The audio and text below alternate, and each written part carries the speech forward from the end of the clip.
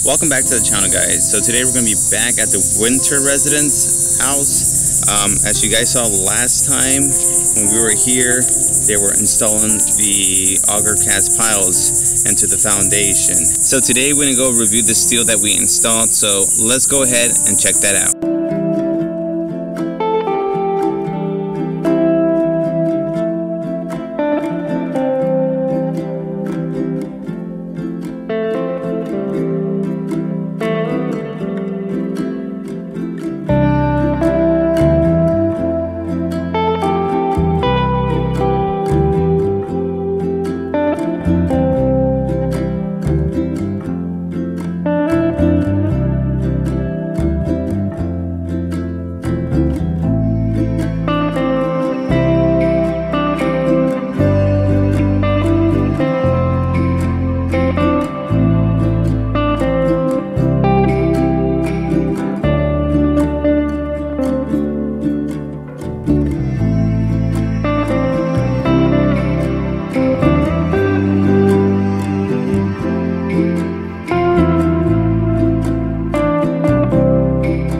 So here we're going to start. First of all, we have two different slabs. We have one slab that is S1, which requires 6 inches of concrete at 35 psi poured concrete, with 4 number bars at 12 inches on center each way and reinforced with fiber mesh. And we have to install obviously a vapor barrier on clean compact treated fill, and then our S2, and I will go ahead and point which one is which one. So here basically this slab right here is going to be poured at 6 inches. So that's S1. Now S2 is going to be over here on this other side. So this section right here is our S2, which is our slab number 2. This one goes at 8 inches deep at 3,500 psi concrete slab with number 5 with number 5 bars at 12 inches on center, and reinforced with fiber mesh, reinforced. And obviously we have to have our vapor barrier compacted with termite spray. So here on this area where slab number 2 is going to be poured at, these footers are called for GB, and they are calling for 24 inches deep by 8 inches wide with 2 number 7 bars at the bottom and 2 number 5 bars at the top, and middle with number 3 stirrups at 24 inches on center. And everything that went around the whole perimeter is labeled as F1, which are 24 inches deep by 24 inches wide with 3 number 7 bars at the bottom and 3 number 5 bars at the top, and middle with number 3 stirrups at 24 inches center continuously. So this is why all these bars are bigger than the ones in the middle. So that's GB, and then around the perimeter is F1.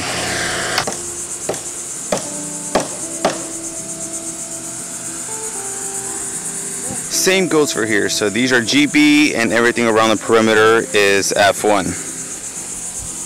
And along here as well, this is all F1, and then everything that goes right through the middle is GB. So there you have it, guys.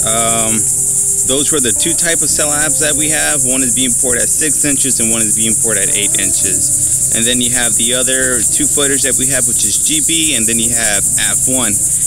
Everything that's around the perimeter is basically F1, which is a lot more bigger, which is 24 by 24. And then you have the GB, which is that goes all through the middle, and it goes 24 deep by 8 inches wide. Now we are basically ready to call for inspection now. All we have to do is we have to go ahead and submit the compaction test, and we have to send over the termite spray, and also I have to keep these here in the permit box. But since we are during this pandemic time, we have to email everything over to them and also keep it out here at the job site for the guys. And yeah, so now we're just waiting for the electricians to come out, which I believe they're already out here, and they have to put in their ground and do basically whatever they have to do, and we'll be ready to call for inspection tomorrow, so that way we can go ahead and pour this slab. So thank you guys for watching. Hope you guys enjoyed this video. Hopefully it's informative for you guys. If you guys have any questions, Or if you guys like this video, give it a thumbs up and subscribe. Catch you guys up for the next video. Bye.